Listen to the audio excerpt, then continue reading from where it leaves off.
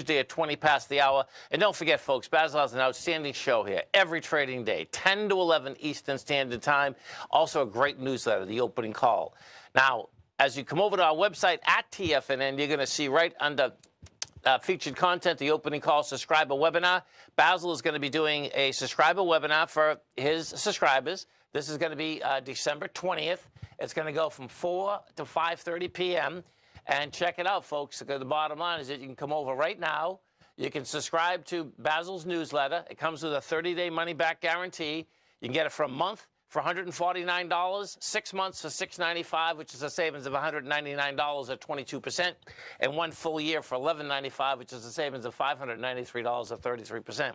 Now, they all come with a 30-day money-back guarantee, folks, and Basil has a huge amount of archives on there so you can understand how he looks at the market every day, how he rides the wave every day, and as you're over there, don't forget about the target dollars because that's how we discount product. We only do this twice a year.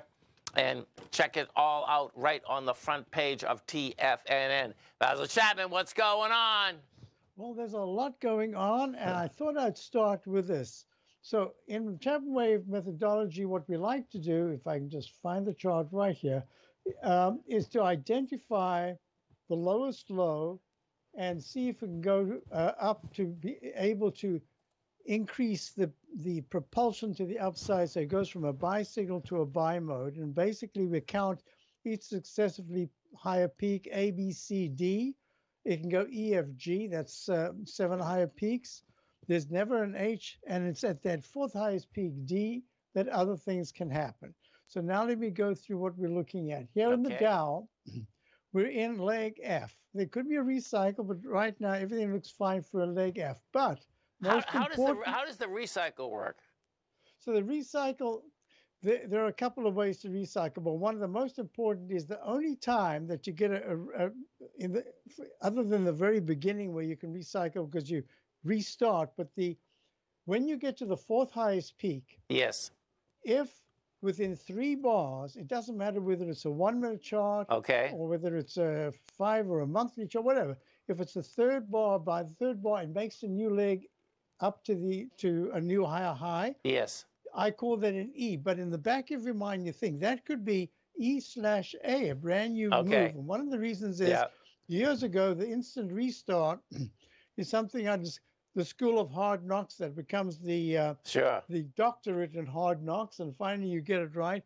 And that tells you that this instant restart has the potential to go quite a lot higher to another 4 peaks. Right. So no, the reason I'm asking is that, between, your wave and all, Steve had all the TD9 counts and they all got blown away. I mean, literally. Right. Do you know what I mean? So anyway. In a sense, that's a good way to look at it because this D going to an E and now in leg F says, okay, that actually leads me to the very next thing that I wanted to talk about is, you know how back in August the 1st when we got that sell signal on the Dow? Yes. And I said, that's the sell signal based on the on-balance volume. It was right there.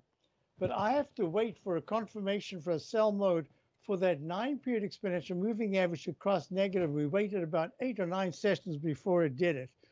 Here I said, and together with that, I said, in my work, there's a kind of, I suppose I should start calling it an index. And that index says that if I start to see, I call it the dark news cloud cover. In other words, throughout the last couple of years, we've been talking about interest rates coming down. Then all of a sudden, we're talking about interest rates going up. You remember I had that expression, the Japanization of our bond yields. I've been talking about that for 20, 30 years. And that was that we would also go to 0%. But then I said to you about 2 years ago, I said, no, I think there's a change. I think we're done with that. So basically, we saw that yields started to move up. So this dark news cloud cover says it could be, I mean, at one point it was impeachment talks. It was just anything you want that the market takes very seriously. It's always sitting out there, but the market often ignores the bad news.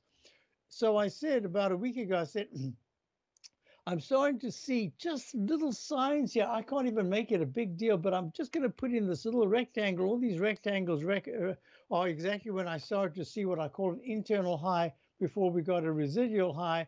And I'm saying, I think I see a start, just the dollar's a little bit higher. Yields seem like they want to go a little higher. But other than that, I don't see anything. So with that said, now we can go to the 914 and say, hey, wait a minute. These 914s, look at this. I'll show you just on the charts. These are blank charts. All I'm showing you is the 914 crossover, and the gray line is the price of whatever we're following. And here's the Dow. Look at the Dows. This is the price right now as we're speaking.